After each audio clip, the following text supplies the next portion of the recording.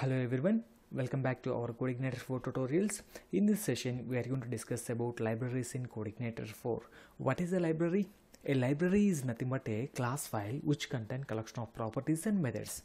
So same definition I have discussed in the previous session also. What is a model? A model is nothing but a class file which contains collection of properties and methods. But here a library is also a class and a model is also a class. But as per our MVC, a model is always a responsible person to communicate with the database. Whatever the methods we are writing in a model class, those methods are helping us to get data from database or to insert the data into database.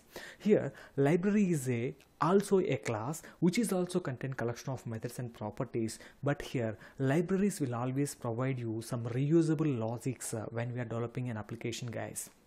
What is meant by a reusable logic here?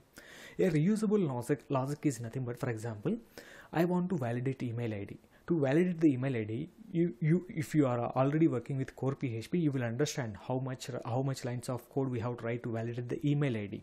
But if it is a framework, already there is a library, validation library. Just pass the email ID to that library. That email ID, that validation library will take care the email ID you entered is valid or not. One more situation, I want to check whether this email ID already available in database or not. So for this we have to write a query. If it is a core PHP, select star from table name where email equal to this email ID. If this is exists, we will display a message in the front end. If not exists, we will proceed to create an account. But this is the task we are doing in core PHP. But if it is a library, directly there is a method. Just pass your email ID to that method. That method will take care that email ID is exists or not. Right? So this is so. For example, I want to send an email notification to the registered user. So if it is a core PHP, we have to do everything.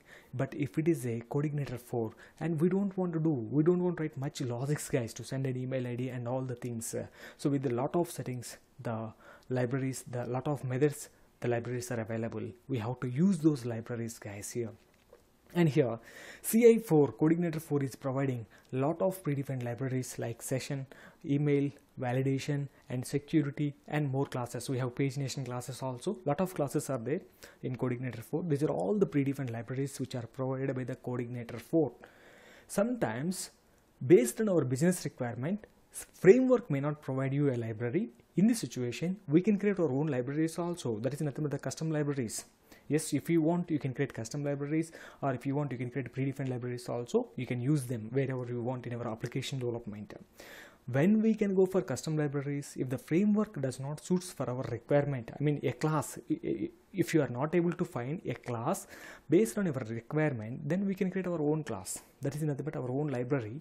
How we can use the predefined library in the same manner, we can also use our custom library. Nothing difference is there. How we are loading the predefined libraries in the same manner, we can load our own libraries also. Okay, how to load the libraries and where to load the libraries.